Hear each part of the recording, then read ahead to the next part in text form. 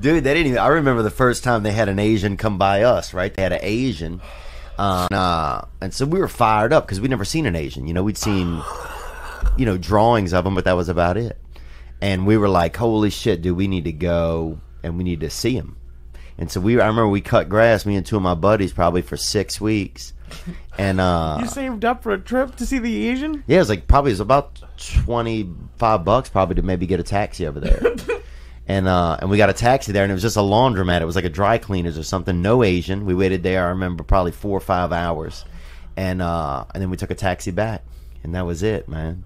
And so I think for a long time I kind of had a not a feeling of abandonment, but I guess I had some sort of a feeling of abandonment when it came to Asian people. Yeah, mistrust. Like they let you down a little bit? I don't know if let me down, but just didn't. I don't know, something. I'd have to think about it more, maybe with a therapist, but something like that. You know? You are a fucking bird. It's good you stopped doing drugs. You do know that, right? My father used to, he was just, he didn't have any money, and he usually lived in like kind of poor places, and he would mostly buy his cars he got from a lot of brothers, local brothers, And so he bought a Cutlass one time, or a Delta 88, I think it was. And they had speakers in the back of it, right?